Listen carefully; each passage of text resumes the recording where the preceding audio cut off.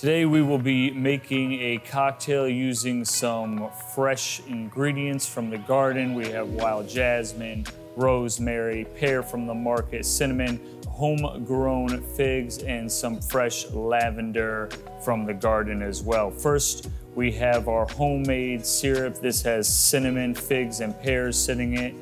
We're gonna start off with that. That's our natural sweetener. We're gonna use a little Douglas fir liqueur. We're gonna go with Mescal to give it a little smoke here. We'll get that stirred up.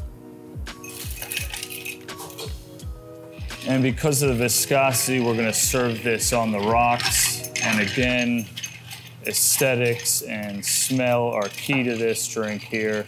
Nice big ice cube to let it dilute slowly.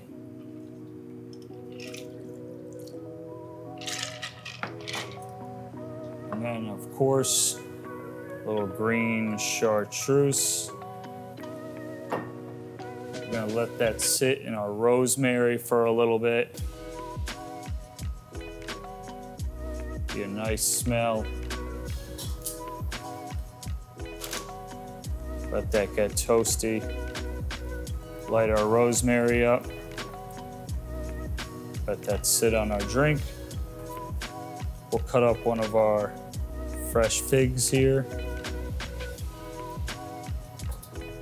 And we'll cut a little bit of our pear.